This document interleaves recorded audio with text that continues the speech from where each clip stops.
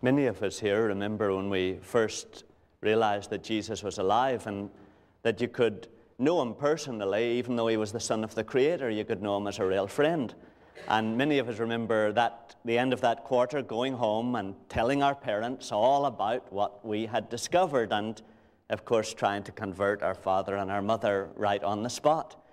And most of us remember too, not only telling them about Jesus, but telling them about the Cambridge Church Songbook and about Watchman Nee and about all the other things that were absolutely essential in order to get to heaven.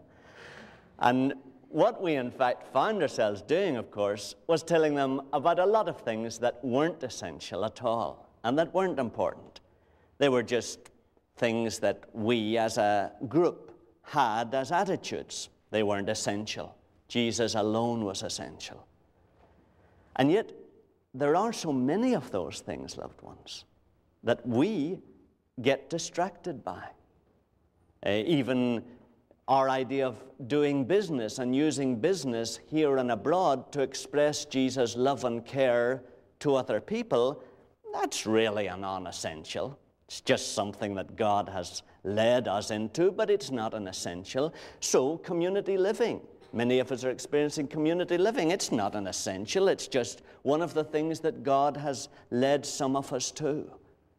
And there are many of these non-essentials in the Christian life. But many of us are misled into thinking they're essentials. And so we get caught up with all kinds of views and attitudes and practices that we think are part of being in Jesus, and they aren't. And they aren't vital at all. And so we get caught up, as we've often said, in certain attitudes to states' rights that we think everybody who is a Christian ought to have, or a certain attitude to war, or a certain attitude to nuclear disarmament, or a certain attitude to abortion, or a certain attitude to euthanasia. And before you know it, we lose all the freshness and the simplicity of our love for Jesus as it gets buried under this mass of legalistic obligations and attitudes that we begin to get preoccupied with. And that, of course, is what God is speaking to us about here in these first verses of Romans 14. He's really saying, look, when somebody who is weak or young in the faith comes into your group and gets all preoccupied with these non-essentials and gets all preoccupied with the do's and don'ts of Christianity, don't you, who are a bit stronger in faith, start showing your great superior spiritual knowledge by arguing with them about those things. Don't do that. Because by doing that, you yourself are eating again of the tree of the knowledge of good and evil. And that's not the problem of mankind. Mankind's problem is not knowing what is good and what is evil. He knows that. Man's problem is doing what God has told him personally to do and being interested in that. And so God has been saying to us the past few Sundays, remember, look, don't get caught up with what is the right attitude to euthanasia, what is the right attitude to states' rights, what is the right attitude to this and to that. Don't do that. That's not the essential thing. There is one essential. And what Paul does is he brings us back down to that one essential. He says the one essential is, what is God personally telling you to do in your life? What attitudes and what things is he guiding you personally to do and to take and to think? That's what's important. That's what sin is. Sin is not doing that. Sin isn't so much the euthanasia. Sin isn't so much the killing people. Sin is losing that sensitive relationship to your Creator by which he tells you what he wants you personally to do. And you remember, that's the heart of these verses. So maybe you'd look at them and it'll just remind you of it, since you may not have been thinking of it. during this past week. It's Romans 14. It's page 988. 988 and Romans 14 and verse 1.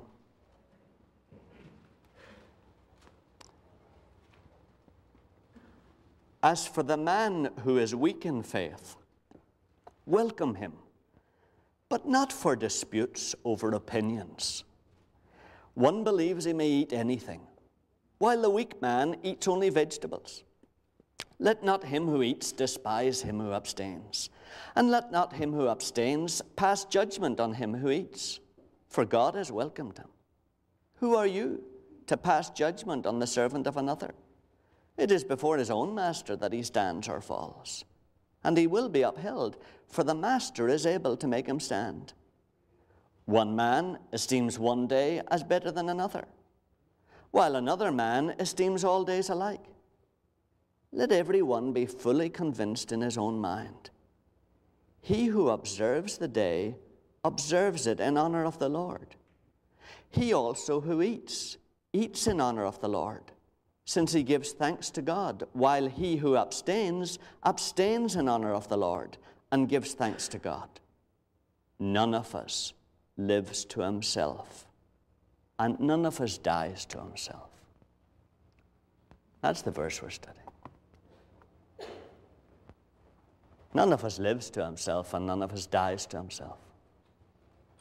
Of course, what Paul is really saying is, look, it's not what these people are doing or what these people say is right. It's what God is telling you to do. That's what you've to be concerned about. It's very interesting. If you remember a quotation I once shared, I suppose months ago. It's strange in the mouth of the man it came from. Bismarck, if you know anything about European history, Bismarck was one of the most stubborn and willful and militaristic leaders that Germany ever had. And he ruled Germany, virtually ruled Germany, at one of its greatest periods as a nation. And Bismarck is a man, you would think he's like a Sherman tank. He'd just go through anything. And if you ever see pictures of him, he looks the consummate militaristic dictator. And yet it's very interesting. One of the things he said, statesmen are not men who move nations and who control history. Big things like that are not in the hands of puny men with weak wills. Big things like that are in the hands of a higher providence than statesmen. Statesmen, and he was hoping that he would be such a one, statesmen are men who listen for the footsteps of God. And if you knew Bismarck, you would think he's the last one to say that. And yet all of us here who have seen the formation of Israel, all of us here who have seen things happen in the world, in the Second World War and the First World War, you have a sense, don't you? Things are not really in our hands. There is a mighty providential God that is moving powerfully in the midst of history. And those who are sensible and who want to survive in this world will listen for the footsteps of God. They'll watch to read what way God is moving. Loved ones, that's what Paul is saying we need to do in our own lives. You need to start listening for the footsteps of God in your life. You need to stop this business of saying, I'm going to do this and I'm going to do that. You're not doing anything that He does not permit you to do. You're not. You've seen it.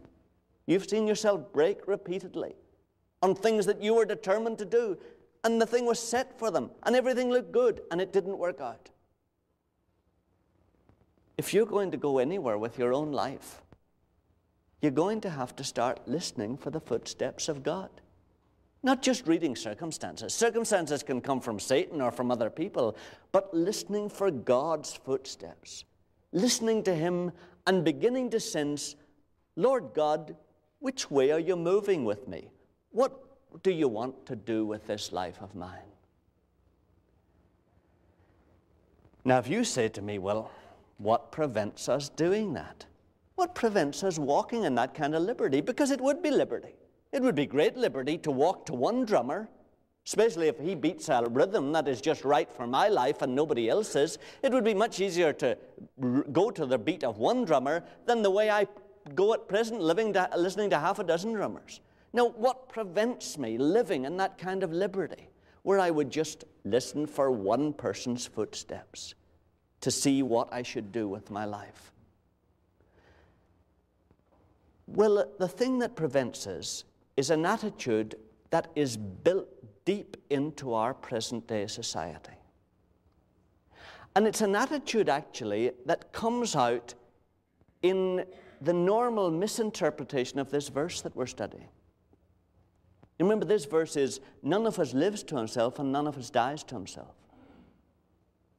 Now, what do you think is the normal misinterpretation of that in our society? Or the normal interpretation? None of us lives to himself and none of us dies to himself. Well, you know what it is. It's the one that Simon Garfunkel used in their song. It's the one that hundreds of songwriters use. None of us lives to himself and none of us dies to himself. And it comes from this old quotation that was written in the 17th century. You'll recognize immediately. And this is the attitude that prevents probably most of us here from walking after the footsteps of God. And it's the interpretation of this verse. No man lives to himself, no man dies to himself. We say that's right. No man is an island, entire of itself. Every man is a piece of the continent, a part of the main. If a clod be washed away by the sea, Europe is the less, as well as if a promontory were, as well as if a home of thy friends or of thine own were. Any man's death diminishes me, because I am involved in mankind, and therefore never send to know for whom the bell tolls. It tolls for thee.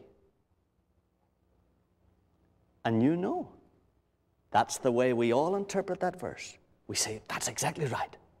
No man lives to himself, no man dies to himself, because we're all part of each other. And we're all part of mankind. And that's why we're all one. And you know the next step? The next step is, therefore it's very important to me what you think. It's very important to me what you think of me. I'm part of you and you're part of me. So what do you think? What do you think I should do? And that's the disease of our society. I don't know that there's one of you here, or one of us here, that hasn't had trouble with that very thing. What do people think of me? What do people think I should do? What does the boss think of me? What do my friends think of me? Listen, what do you think I should do with my life? And isn't it true we get that from this whole interpretation? We say no man dies to himself, no man lives to himself. That's dead right, because we're all part of each other. No man is an island. We all belong to each other, and therefore it's very important what we think, and it's very important what others think of us, and what's very important what you think I should do. So let's just be all open with each other, and let me run my life according to the way you think I should run it. And isn't it true that thousands of us in our society are living our lives like that? Is that not the reason why we have so few strong leaders? We have so few strong leaders because the leaders are always looking behind them to see if the other guys are following or if they agree with them. And so we don't turn out strong leaders today. We turn out people who are filled with man fear. And what they are filled with, we are filled with. We are so often preoccupied with what other people think we should do. That's what prevents us living our lives listening for the footsteps of God.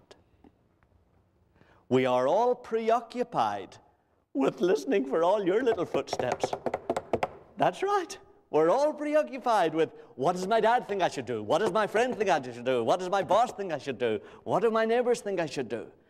And so there's so much static inside the old system coming through your antenna that God can't get his clear voice in at all. And so you rarely listen for the footsteps of God. You don't need to. Your ears are filled with the footsteps of everybody else. In fact, isn't that why you're often confused at times? You often say, oh, I don't know what I should do because John says I should do that, my dad says I should do that, and somebody... It's terrible. There's no peace and no singleness of mind because we think that that's what that verse means. No one lives to himself and no one dies to himself. No man is an island, because we're all part of each other, and therefore it's very important what everybody else thinks. In other words, we have taken mankind, society, and we have raised him up and made him an idol, and we have brushed God off the stand.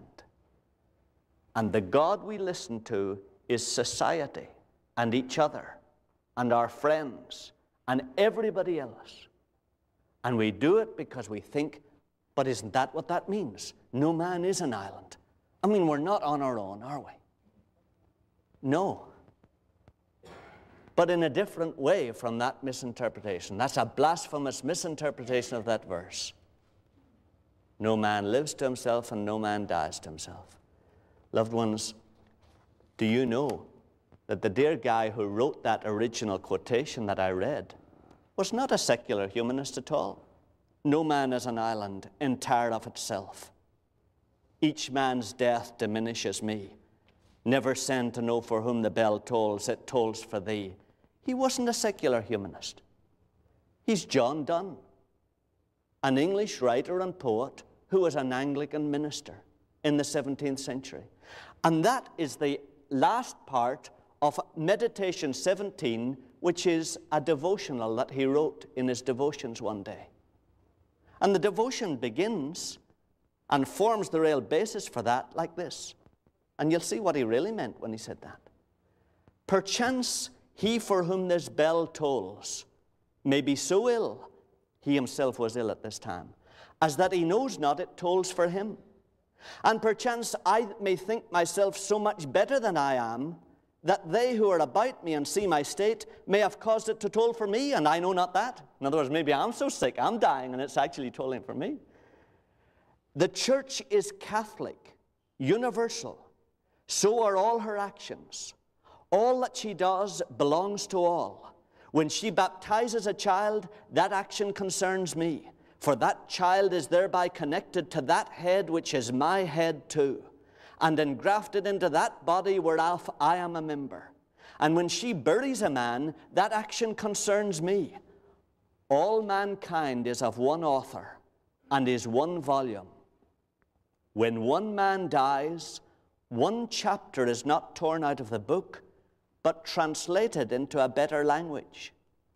And every chapter must be so translated. God employs several translators. Some pieces are translated by age, some by sickness, some by war, some by justice. But God's hand is in every translation, and his hand shall bind up all our scattered leaves again, for that library where every book shall lie open to one another. As therefore the bell that rings to a sermon calls not upon the preacher only, but upon the congregation to come, so this bell calls us all. No man lives to himself and no man dies to himself, because we are all part of the mainland, which is God, in his Son Jesus. That's the sense in which no man lives to himself or no man dies to himself. We are secondarily part of each other, but only because we are part of God and part of Jesus. It's in that sense, loved ones, that your life is not in your own hands. You can't just say, I'm fed up with it, I'm going to take an overdose and end it. You haven't that right. You are not your own. You've been bought with a price. You are part of God. You are part of Jesus. You say to me, I don't care about God. I don't care about Jesus. I swear at them every day. I don't like them. I don't believe in it. You are still part of their life, the very life that makes your heart beat, cannot be explained by any doctor or specialist, however clever. None of them can explain why the heart beats. That heartbeat depends on the flame of life that exists in one place in the universe, that is in Jesus. You live, whether you like it or not, by the very life of Jesus. It is His flame of life that enables your mind to keep thinking. You are only alive today because He has continued to pass that life to you. You say to me, so that I could blaspheme Him, so that I could tear Him apart and be sarcastic. Yes, that's how much He loves. Yes. He is even giving the life to the Roman soldiers who are at that very moment putting a spear into His side. The life that you have is part of God's own life. And so you are part of Jesus, and you're part of God. No man lives to himself. No man dies to himself. When you die, a part of God goes. A part of Jesus is hurt. You are not just your own. Because of that, of course, you're part of the rest of us. But first, because you're part of Him. Now you'll see it very plainly. If I ask you what trouble you get into if the stomach bypasses the head and just deals directly with the mouth, and you eat Lollapalooza after Lollapalooza, it's just chaos, absolute chaos. And that's how we get into chaos. The stomach doesn't bother going through the head, goes right to the mouth, and the old mouth gobbles like mad. And it doesn't work. It doesn't work. The body gets lopsided. The body goes out of sync. And it's hopeless. The hand cannot get that foot to lift without going through the head. And it's so with us. The only way in which we can be part of each other is first by listening to the head. The way you can best fit into society is by listening to the head, listening for the footsteps of God. He knows where you fit into His plan, and He'll fit you into society. If you say the Minnesota multiphasic test and the vocational guidance tests, yeah, they're second best. They're second best. With due respect to the doctors, they're like the medics, and due respect to the lawyers, they're like the lawyers. They're a second best. They're a way to keep society hobbling along as long as it refuses to listen to the head who made it. No, the way to find out where you fit into society and the way to begin to march in step with the rest of us is to take your eyes off the rest of us and to begin to listen for the footsteps of God. Could I point you to one last verse, an incredible verse, if I explain to you the right translation of it. It's John 1 and verse 4. I checked it again in the Greek just to be absolutely certain that the footnote was right, you know, that you get in the RSV. It's page 922, loved one. It's John 1 and verse 4. John 1 and 4. And it looks harmless enough and looks the way we've always read it. In Him was life, and the life was the light of men. And then you see the little footnote A behind the word life. Now look down to the bottom of that column, and you see the footnote A. It says, or was not anything made, and then a period, and then the new sentence. That which has been made was life in Him. And it's right, the Greek says that, ha egeneto. That which has been made was life in Him. Your heart beats because that heart was life in Him, and it's His life that keeps it beating. Your mind's ability to think thinks because it was life in him. That's where life comes from. Are you all clear? We'll never get life in a test tube unless we've actually let a little bug get in there. We'll never create life. We'll somehow think we've created it because there was life in there that we couldn't isolate. But there's only one place where life comes from, and that's in Jesus. Both natural and spiritual life comes from his life. So none of us lives to himself, and none of us dies to himself. Suicide? Yeah. Who of us haven't thought might be an answer? Who of us haven't at moments of depression thought of it? But you don't have any right. You don't have a right.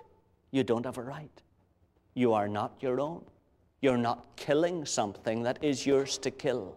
You belong and are part of Jesus and part of our Creator.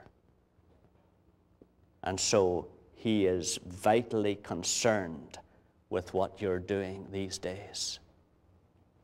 So will you begin to spend some time in quietness, listening for the footsteps of God and finding out what he wants you to do, and forgetting what all the rest of us think about euthanasia and abortion and all the other things.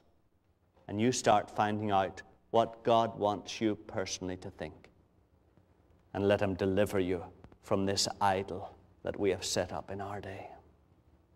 Let us pray.